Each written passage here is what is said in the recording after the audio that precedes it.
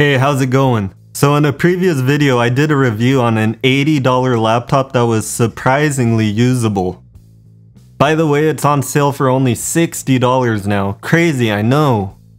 Anyway, I received some comments from viewers who had some questions about installing Linux, so I thought it would be helpful to do another video and do a guide on installing Linux Mint on this laptop, the Evolve 3 Maestro.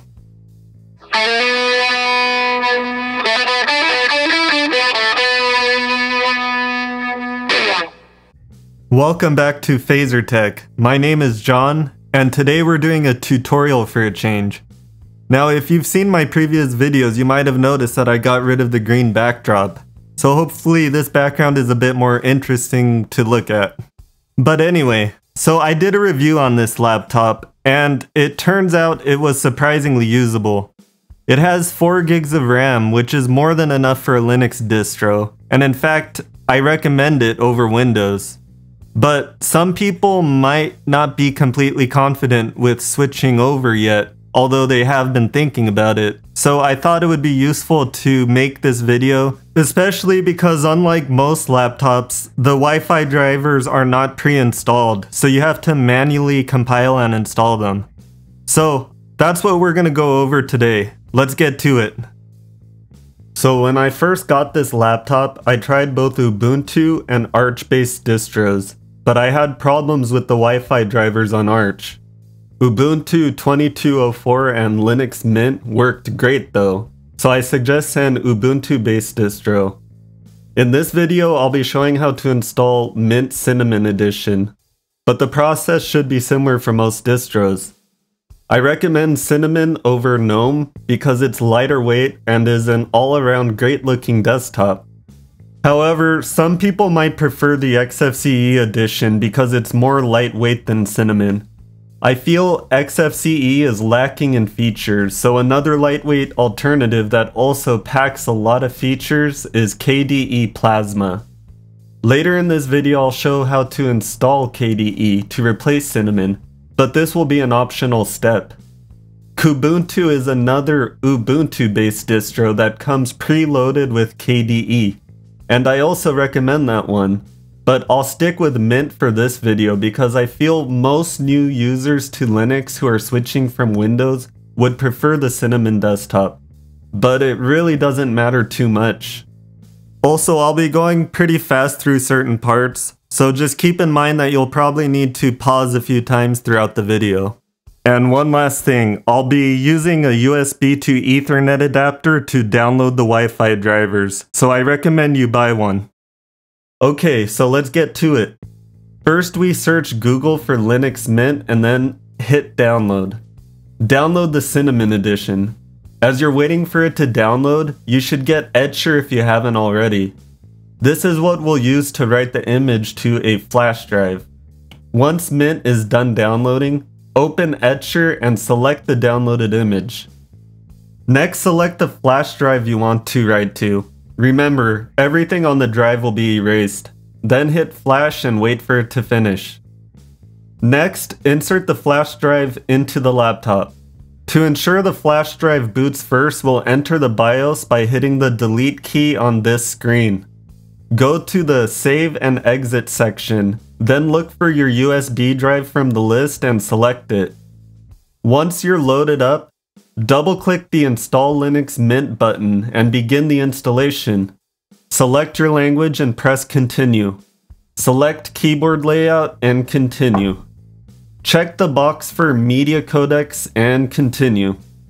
Now most of you will probably want to select Erase Disk and install Linux Mint here. Advanced features aren't usually needed unless you really need full disk encryption, but most don't. Select the Something Else option if you want to specify which drive to install. This is useful if you did the SSD upgrade. Click Install Now and it will ask you again to confirm your choice.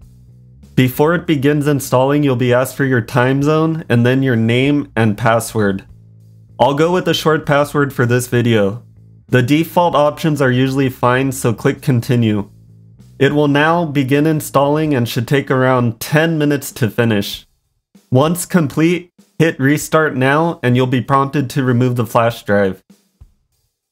Now let's go over how to install the Wi-Fi driver, since it turns out the GitHub page has outdated instructions that don't work anymore. But first let's update the system. If asked if you want to switch to a local mirror, select yes. Enter the password and then change both the main and base mirrors to whichever location is fastest. But you'll need to wait for their speeds to be tested first. Hit apply and then install the update. It might take a while the first time. When finished, you'll need to reboot. Once you're back in, double check that there aren't any new updates available. Now we can install the Wi-Fi drivers. Search for RTL8723DU, and it will be the first result at GitHub. On the top right, click the code button and download the zip. Extract the folder and then open it.